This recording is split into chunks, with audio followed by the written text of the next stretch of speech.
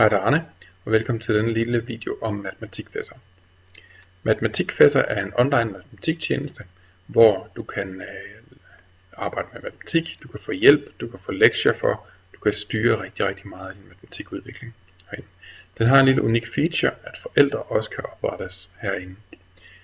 Der er en betalings- og en gratis udgave herinde, og hvis du er en privatperson, der bare har brug for hjælp til matematik og gerne vil regne med matematikopgaver, så er gratisversionen langt rigeligt. Men hvis du er en skole, så er det nødvendigt at betale, fordi statistikken og det at give lektier for er en betalingsdel. Jeg logger på, og der kan man se, at jeg er en lærer. Hvis det havde været en elev, så har der stået en anden velkomsttjeneste eller velkomstbesked her. Her kan du se introduktionsvideoer til matematikfessor, og det kan absolut anbefales at se de her introduktionsvideoer. Man får rigtig mange gode trick herinde. Nu går jeg videre til forsiden. Herinde kan man se de hold, jeg har. På de her hold kan man se, at hvor meget de har afleveret.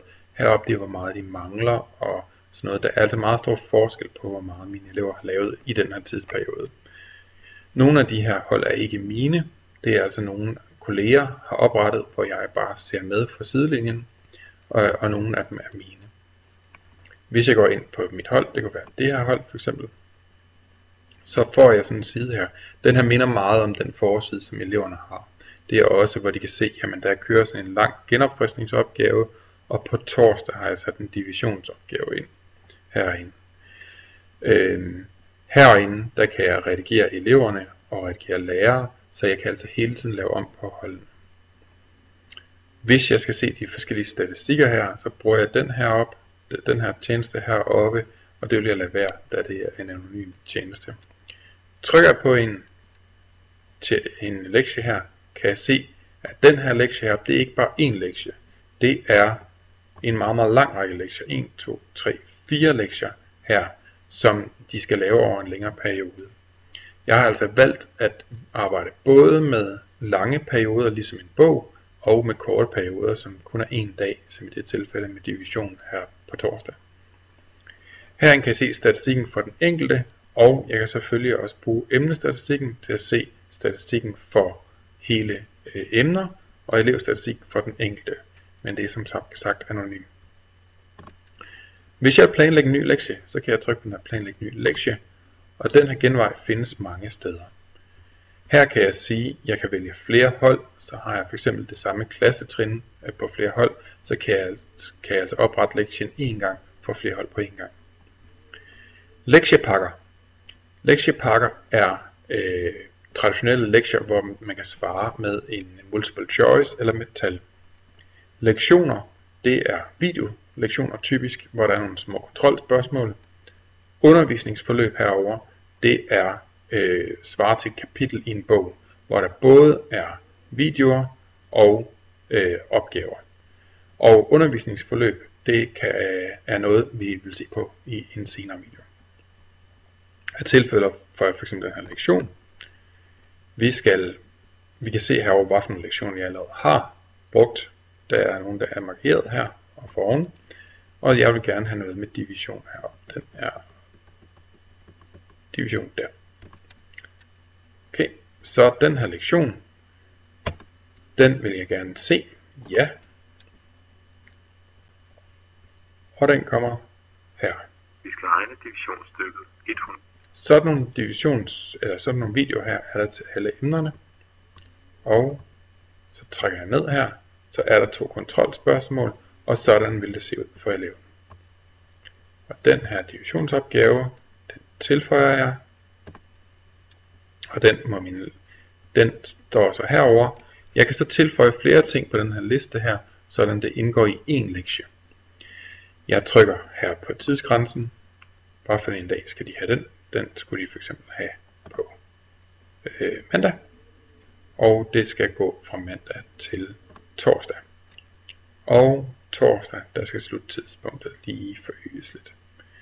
På den her måde kan man detailstyre, i hvilket tidsrum lektien er tilgængelig for eleven.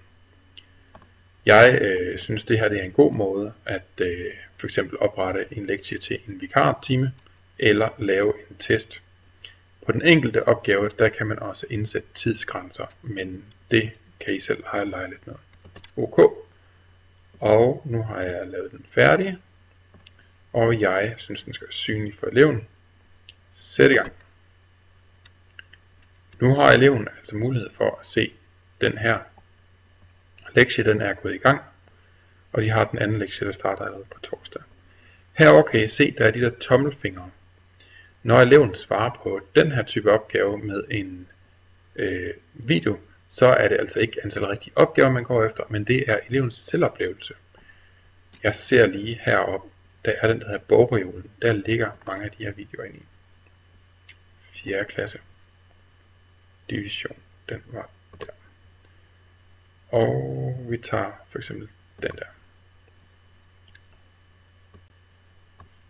Her er der et divisionsstykke. Her er der kontrolspørgsmålene. Og så er det elevens selvoplevelse hernede. Har de forstået lektionen? Ja, lidt, nej. På den her måde får du både statistikken fra lektien på om eleven rent faktisk har forstået det, men altså også deres selvoplevelse. Ja, lidt, nej. Jeg synes, det er en god måde at få det her dobbelt tjek på.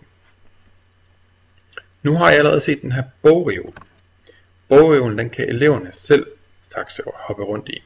Bogreolen, der kan vi også give kapitler for som lektie, men herinde kan eleverne altså selv se, hvordan oplever de, hvor gode de er. Som lærer herinde på bogreolen, der kan vi altså også gå ind og se, jamen er der nogle ting, de har arbejdet med. De har fx arbejdet med multiplikation herinde. Det er den her. Nu går jeg over til lærerværelset, og så ser jeg mine hold. Og bogreolen herover. 4. klasse. Og multiplikation. Visning per hold. Og vælg et hold.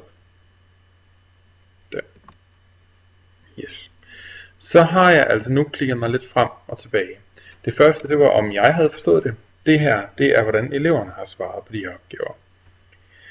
Som I kan se herinde, så er det ikke alle eleverne, der svarer på alle opgaverne. Nogle af dem her, dem har de haft for i lektie. Den der for eksempel.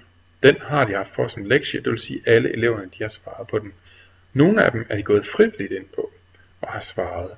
Herover træningen til det her kapitel, der er noget af det der har været for som lektie, men det meste har været frivilligt. Eleverne har altså selv været i gang med at arbejde med bogen, nøjagtigt ligesom hvis det havde været en papirbog. Denne her måde synes jeg er god, at det bliver en kombination af netop lektier og af frivilligt arbejde. Elevudgaven den var derovre. Og det er altså sådan her den ser ud for eleven. På lærerværelset, der går jeg lige tilbage. Der har jeg også mulighed for at lave lektier og oprette nye typer lektier. Det vil vi se på i en senere video.